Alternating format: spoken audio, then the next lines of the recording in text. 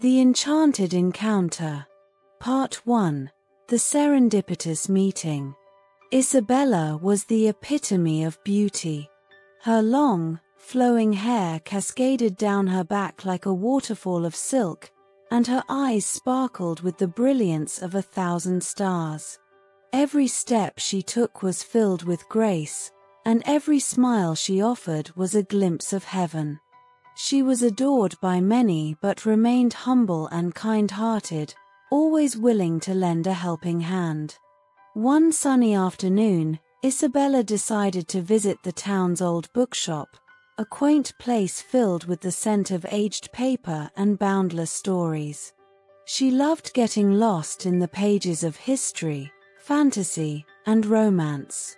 As she wandered through the aisles, her fingers brushed against the spines of countless books until she found herself in the poetry section. There, hidden among the dusty volumes, was a book with a worn, leather cover. It seemed to call out to her, and as she pulled it from the shelf, a small note fluttered to the ground. Isabella picked it up, curiosity piqued. The note read, "In this book, you'll find the words that lead you to a heart as pure as yours." Intrigued, she opened the book to discover a collection of love poems. The words were beautiful, tender, and filled with passion. She felt a connection to the mysterious poet, as if he had written these verses just for her. While Isabella was lost in the enchanting verses, a young man named Ethan entered the bookshop. Ethan was a writer, known for his deep, soulful poetry that resonated with many. He had come to the shop in search of inspiration, feeling a bit lost and uncertain about his latest work. As he browsed the shelves, he noticed Isabella, her beauty captivating him instantly. He watched as she read the very book he had anonymously donated to the shop months ago. Recognizing his handwriting on the note, Ethan felt his heart skip a beat. Mustering up the courage, he approached her. "Excuse me," he said softly. "I couldn't help but notice you're reading that book.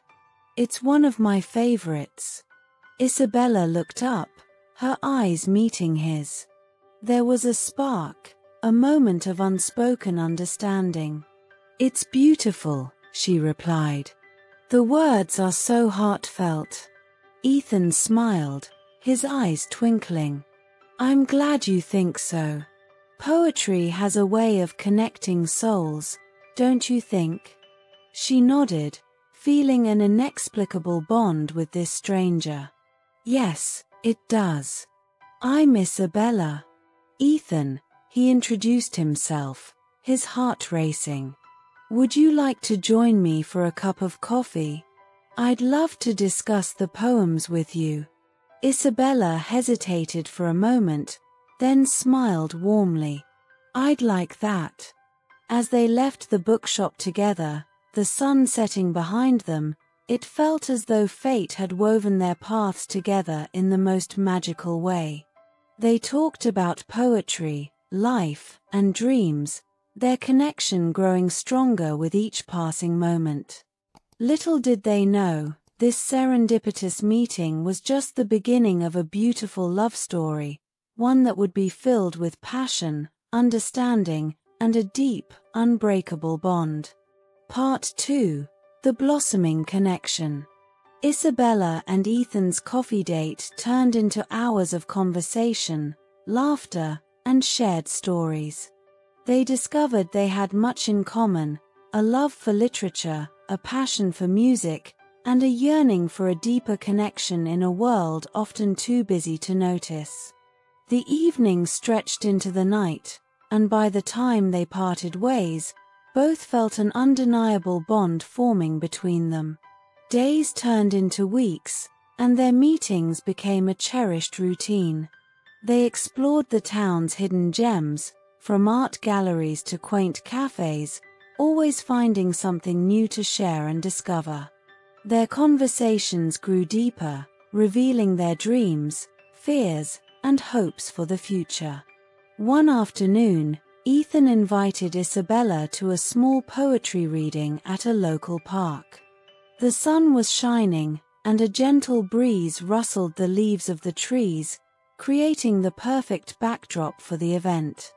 In her, I Am Reborn, Isabella's eyes glistened with tears as she listened to the heartfelt words. She felt her heart swell with emotion, knowing that Ethan had written these lines with her in mind.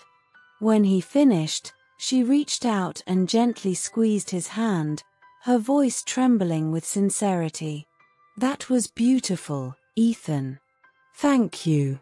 Ethan smiled, relieved and elated by her reaction. "Isabella, meeting you has been the most incredible journey.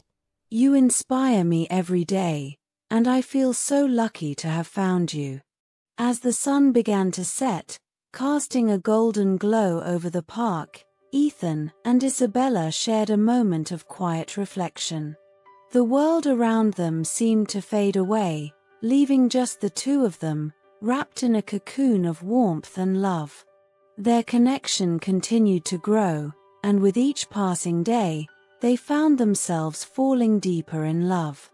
They spent their evenings reading poetry to each other, taking long walks under the stars, and sharing their dreams for the future.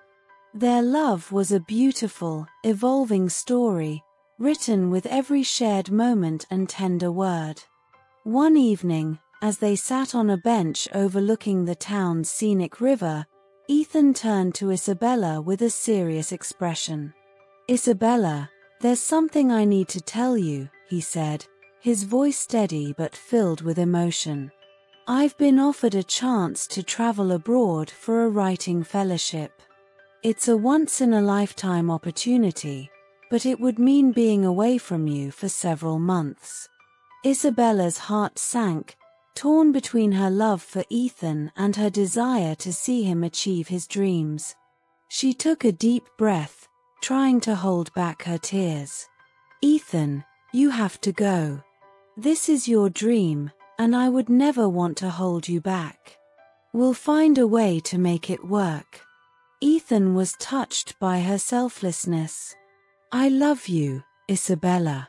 And I promise, no matter where I go, you'll always be in my heart." As they embraced under the starlit sky, they knew their love would be tested by distance, but they also knew it was strong enough to withstand any challenge. Their journey was far from over, and they were ready to face whatever came their way, hand in hand. Part 3. The Test of Time. Ethan's departure for the writing fellowship was bittersweet. Isabella and Ethan spent their last day together, cherishing each moment, promising each other that their love would endure the separation.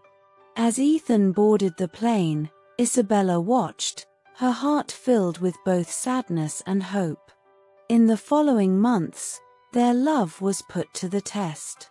Distance made their hearts grow fonder, and they found solace in their nightly video calls and the letters they wrote to each other. Ethan shared his experiences abroad, the new places he visited, and the inspiration he found in his writing. Isabella, in turn, kept him updated with her life back home, sharing her thoughts and dreams, always encouraging him to pursue his passion. One evening, Isabella received a letter from Ethan that was different from the others. It was filled with anticipation and excitement, and at the end of the letter, Ethan wrote, "I have a surprise for you. Meet me at the old bookshop next Saturday at noon." Her heart raced with joy and curiosity. She counted down the days, eagerly awaiting their reunion. When Saturday finally arrived, Isabella dressed in her favorite outfit and made her way to the bookshop, the place where their story had begun. As she entered the shop, her eyes searched for Ethan, and there he was, standing in the poetry section, a bouquet of her favorite flowers in hand. The moment their eyes met, it felt as if time stood still. Tears of happiness filled Isabella's eyes as she rushed into his arms. Ethan held her tightly, whispering, "I missed you so much, Isabella. I'm back, and I'm never leaving you again." Isabella looked up at him, her heart overflowing with love. "I missed you too, Ethan. Welcome home." Ethan smiled and led her to a cozy corner of the shop where a small table was set up with a book of poetry. He handed her a handwritten note, similar to the one she had found months ago. It read, "In this book, you'll find the words that lead you to a heart as pure as yours. E." Isabella looked up at Ethan, her eyes shining with tears. "Is this?"